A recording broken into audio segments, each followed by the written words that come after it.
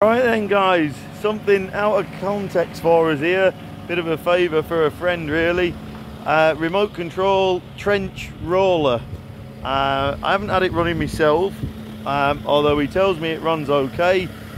The battery on the machine is low, but it's all in there, and remote control etc there, look. He assures me it all works, goes backwards and forwards. As I say, it doesn't want to start due to a low battery, but the battery for the remote is all there, all charges up in there as it should do, down there, proper job. So so there you go really. Yeah, so as I say, don't know what it's worth, no idea, you'll know more than me. All I do know is it'll be a lot of money new. So there you go, come down and have a little look.